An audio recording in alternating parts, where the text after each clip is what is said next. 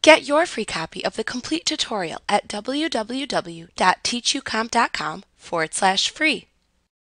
You can manually adjust the width of any of the columns in your table, or even the table itself. Hover your mouse pointer over the right edge of the table until your cursor turns into a double-pointed arrow. When it does, click and drag to the right to expand the width of the table, and release your mouse in the desired location. This same thing can be accomplished with the individual columns within the table.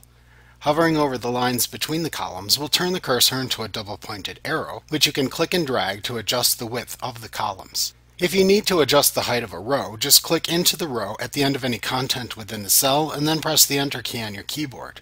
OneNote will add a line to the row, thereby adjusting its height. To format the contents of a table, you need to first select what to change. One way to select cells or content within cells is to simply click and drag over them.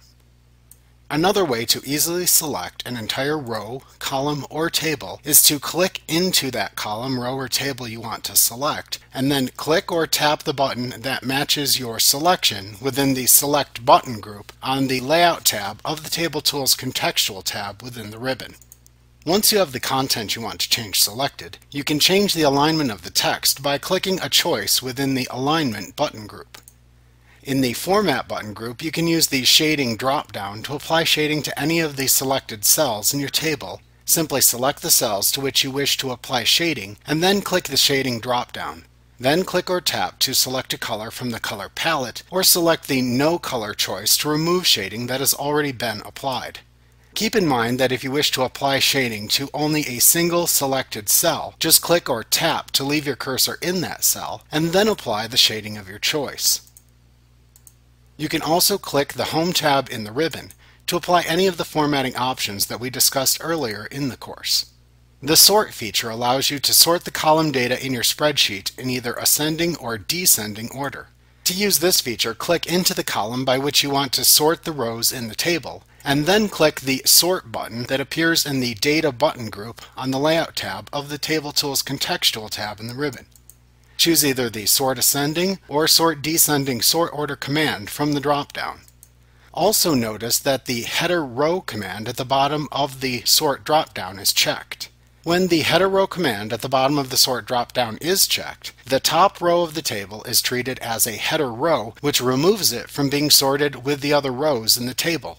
If this command is unchecked, the top row of the table will be sorted with the rest of the rows.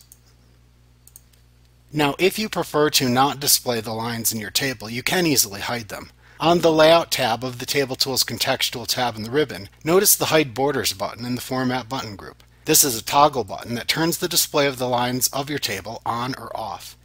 Note that this works on the entire table and not just certain rows, columns, or cells, as you can do with other Microsoft applications such as Excel and Word. Another feature related to spreadsheets is the Convert to Excel Spreadsheet command located in the Convert button group on the Layout tab of the Table Tools Contextual tab in the ribbon.